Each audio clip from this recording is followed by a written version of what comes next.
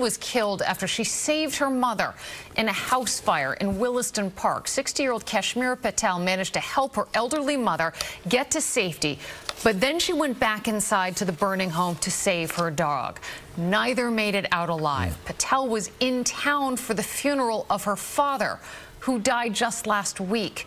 The family is now planning a second funeral. She was very devoted to her religion, her parents, always first, and the rest of her family as well.